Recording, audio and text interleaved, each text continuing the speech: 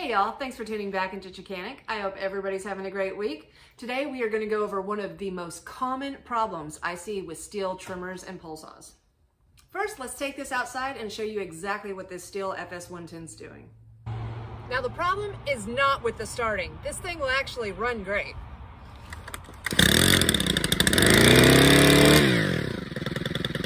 Idle's fine.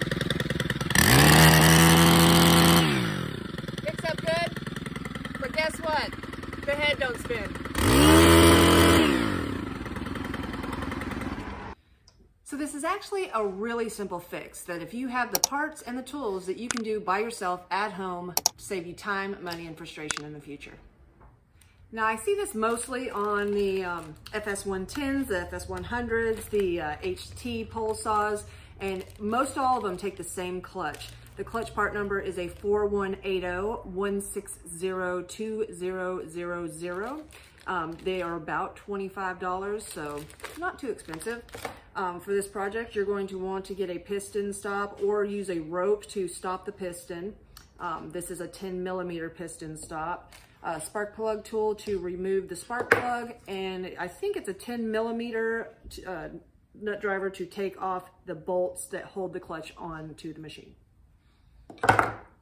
You also want some form of T27 to remove all the screws. All right, to start off, we're going to remove this top cover. First, we're going to take the spark plug out. Remember when removing it to be careful, twist it back and forth because you don't want to rip your spark plug boot off.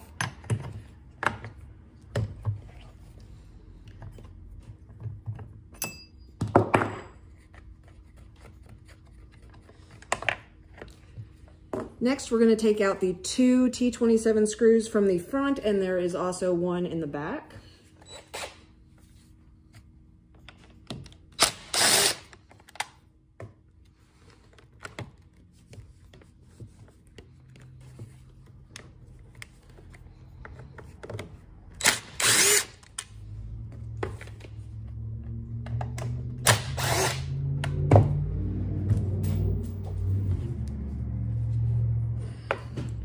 Then you can remove the top cover. Sometimes it's a little stuck and actually gets pinched in between here after they've been on for a long time, so you might have to take a flathead and pry it just a little bit.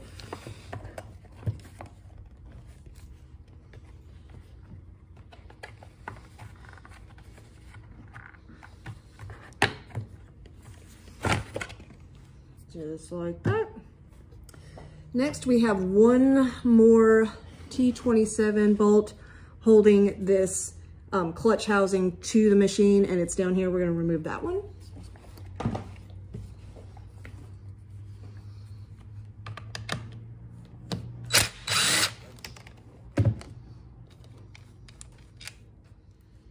All right, next we're going to remove the one screw that's holding the shaft to the clutch housing.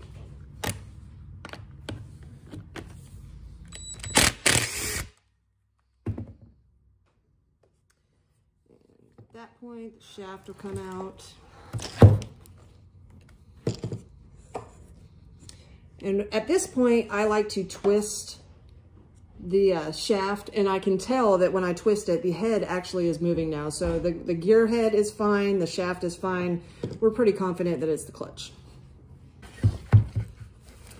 This thing doesn't want to come out.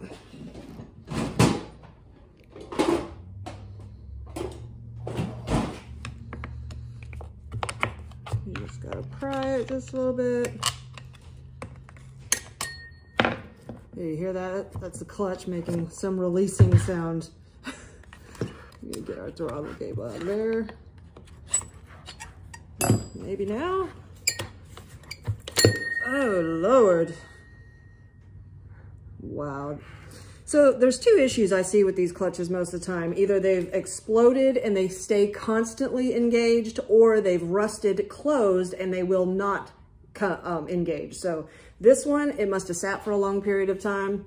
It's got tons of rust in this bell housing. We're going to clean all that out, and it should be fine. But This thing is just rusted so bad. We're gonna go ahead and take that off, and actually it doesn't, it has T27s instead of the 10mm. So we're going to put the piston stop in and get this clutch off. Got that down in there. Now we're gonna use our T27 to get these screws out.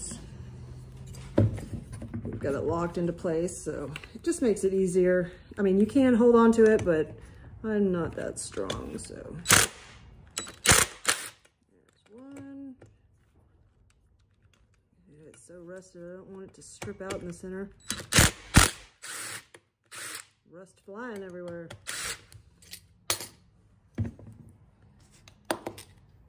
Now, the new clutch does not come with this plate. It also does not come with these spacers, bushings inside for the screws to go through.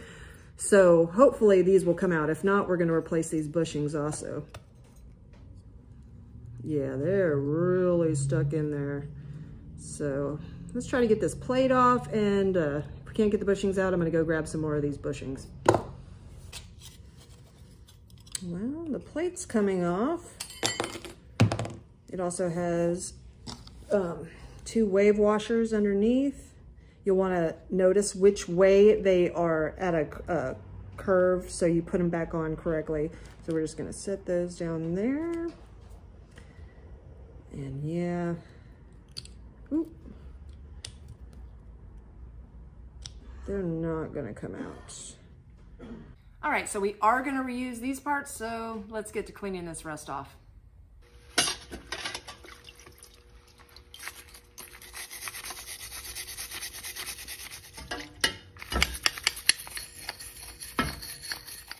Now that we've got everything cleaned up, we can start putting it all back together. The first thing you're going to want to do is grab one of the plates, the outside ones, and there's a certain way it goes in, so you need to pay attention. If you look at it, there's a hump on one side and it goes inward on the other. The humps on each one of these go in towards the clutch. So we're going to start out with one with the humps towards us, and we're going to go ahead and put our bushings in on each side. You can just press each one in till they're seated perfectly. Next thing you know, or you want to put your washers in, and remember, whenever we took them out, we had it upside down, so they were this way. So we're going to want to flip them over since we've got it upside down now. So the hump's going to go up towards us. So on your clutch, it actually has arrows. Those arrows will need to be pointed out towards you. So the backside doesn't have any writing or arrows on it. So we're gonna go ahead and flip the arrows towards us, because this is going out of the, away from the engine. And we're going to put it onto those bushings. And next we can just put our other side on here just like this, and the clutch is ready to go back on the machine. All right, to install back on the machine, we've got our bolts. We're gonna go ahead and just stick them back in the clutch to keep those plates lined up, and we can line it back up onto the flywheel and screw it in with our fingers as far as we can. That way we know the threads are working in the correct position. All right, I'm gonna turn the flywheel around to where it's locked in the other position, so whenever I go to tighten it down, it doesn't spin around on me.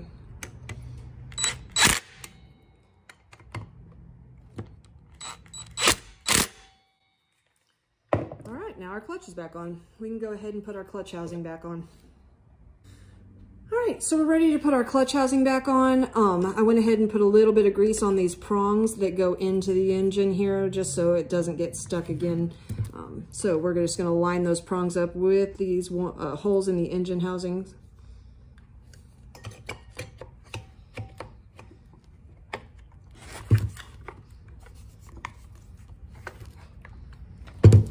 And we can put our bottom screw back in to tighten everything down.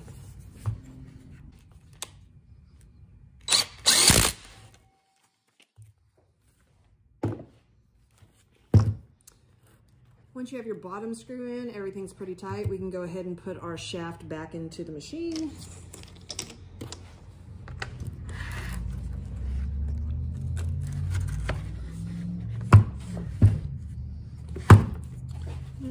come in and out just a little bit to get that square head to fit up in there. Then you just want to line the shaft up to where it looks flat with the engine. And we're able to put our screw back in here. That's the only screw tightening everything down.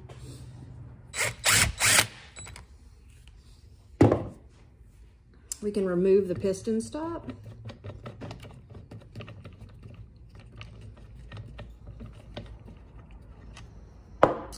Put our top cover back on. Make sure your throttle cable is in its slots.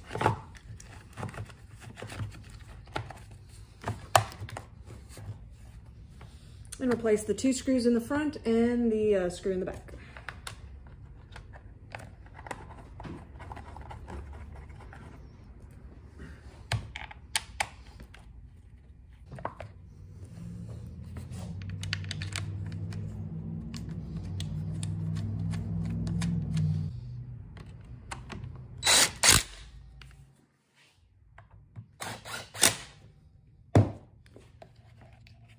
We're gonna go ahead and change that plug out.